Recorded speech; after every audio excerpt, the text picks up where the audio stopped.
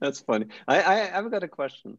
Now, how much has the motivation, the reason for doing this, how much has that changed during the Oh, years? yeah, it's kind of like in the first race or first two races. I never talk about what I'm gonna do. I can talk about what I have done.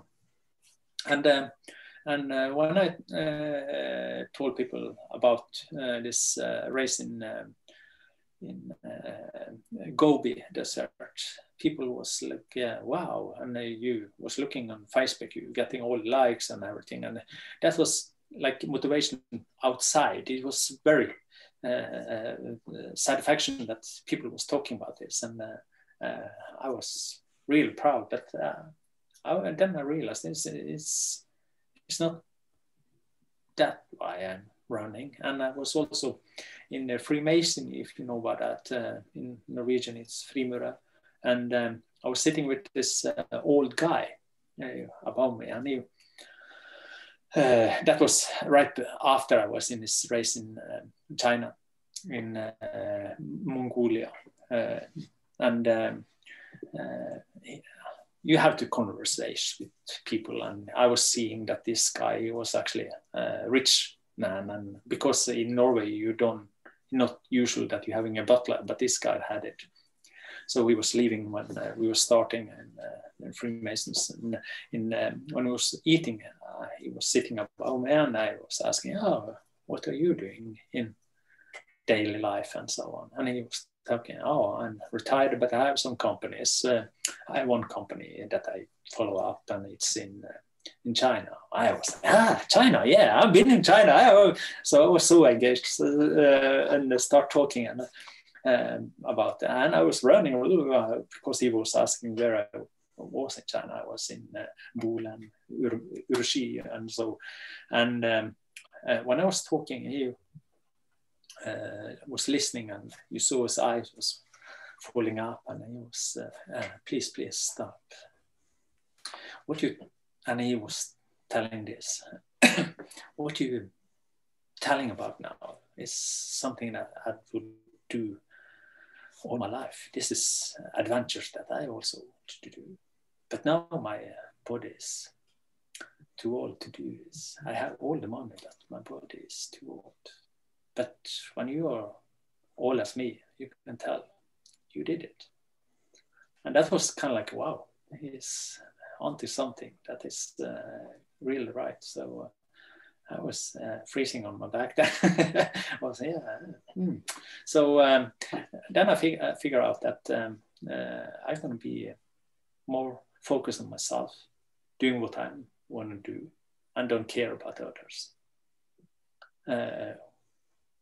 Of course, I care about others. I have family, but my wife told me that, oh, you are egoist. Yeah, that's right. And I bought egotrip.no was the next, and I sent her an email. I'm going on a new trip. But it's actually, you see something honest is when you're having kids, like me, I having two girls. When I was going on the second race like this, because I didn't care, I wanted to go, I want to do this. I don't want to work all the day. Time and focus on the money and material things. So when I was doing next race and race after that, I was really seeing that my kids was proud of me. I was proud of me of what I'm doing. And before that, I was always waiting for me when I come from Dubai or somewhere else, and was waiting for what I have in the tax-free bag. So it's quite different. And when people around us, because the newspapers start writing about me and so on, you see that my kids, when their friends is talking about me and so on, they're getting really proud of daddy who's doing this. And my youngest daughter, she come to me after she's 17 years old now. It's 2 years ago. She came to me and said, Daddy, I found something I want to do. And I was, okay, what do you mean? Oh, I want to do a race. yeah, but you don't run, you doing horse and you training, strength training. So what is it? And she showed me she want to do Mongolian Derby with 100 miles on horse. So I was looking at, I was counting how much it cost. It cost about 110,000 Norwegian krone. I was thinking to myself, I'm going to get that money. She's going to do that. If this is something she wants to do, she will do it. And she will go alone on this trip when she's getting 18 years old. So we will see. But there was also other things that you feel. I'm also training strength training because I'm running multi-stage and many days after, and I also have to carry my food and stuffs and sleeping bags and all this. So strength training is very good training on it. So when I was training on the local gym down here, there was the people who's having this gym was coming over to me and say, Frode, you're damn lucky guy. Huh? And I was, what do you mean? You're having a girl. She's 16 years old, and she's nagging on you to go training together with you. That's not normal. So it's there is some bonuses on this running, and also what's different with this kind of running compared to marathon and short runs. Haha. it's kind of like in marathon or shorter distance, you're having focus on the time, and that's the issue. It's only the time is counting, or be better of the neighbor or colleague or something like that, or better time than last year and so on. When you're getting on this race I'm doing, it's secondary this time because you never know how hot it is. The hottest I've been running is in Iran. It was 63 degrees. It was 60 degrees, 3 hours. It was coagulating the blood on some of my competitors. It was, and in Yukon it was 54 minus degrees Celsius, and then it was so cold that the electronic was stopping.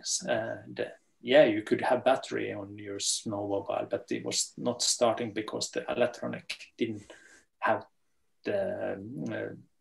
It couldn't start because it was so cold. But okay, let's go back to it. You're running very long.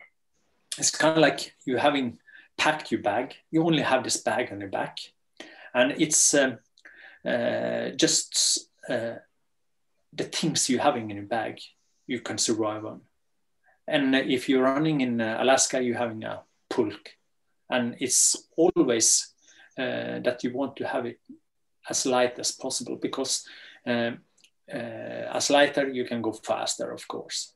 But you also have to count calories, so you need as much calorie to survive on this kind of days, and you also need a sleeping bag so you can sleep, not too cold, it's not too heavy, and all this stuff. So it's kind of like it's you tune in your backpack, and it's only the backpack who can save you.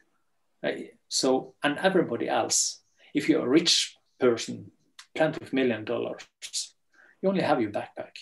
If you're a poor guy, you only have your backpack and it's the things in there. So people are starting on similar level when we're running, and the funny thing is that you have to share tent with, because some of these races are having camps where we can stop and sleep and start over to, the day after. And you're sleeping in a tent with different kind of people from different kind of world. You're having Muslims, you're having people who's actually American, and people from Iraq have shared tent with me and so on. So it's quite special to be in this race. And you can pretend 2 days to be someone else, to be a nice guy.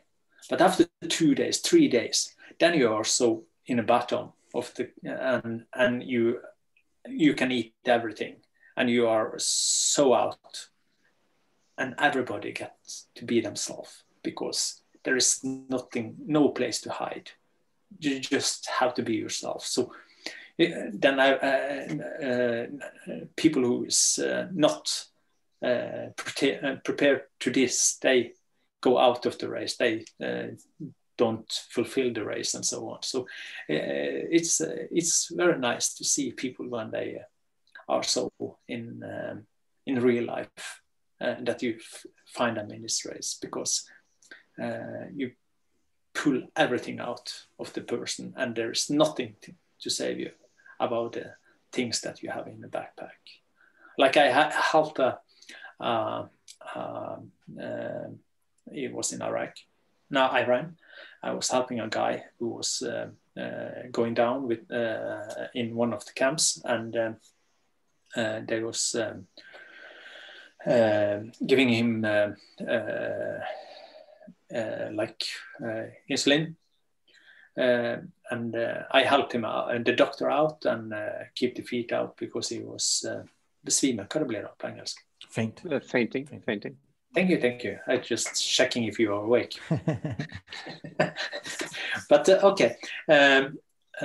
So I helped him out. Other people who have arrived this camp, they was just lying there because it was so hot. And the day after, I helped him out. He was actually winning the whole race, and he was from Italy, and there was 5 other people from Italy. And the day after, this dry food like real tomat, you put water in it, hot water, and you put it down, and it stands by like 10-15 minutes, and then it's ready to eat. And the day after, I put down my dinner. I was doing the tent things and prepared the backpack for next day, and went back to take my dry food, and there were sitting lots of people and eating their food. When I opened up, there was white curtains in there. I was, what shit is this? This is not my food. I was looking, and I looked up and looked at the people, and they were sitting 4 Italian guys, and I was looking at me and like this. And I was eating, it was Parmesan cheese. So I put it in. So I got some of this extra calories that I have been carrying of, and you should help yourself out. But this was like a thank you for helping this other guy out. So now,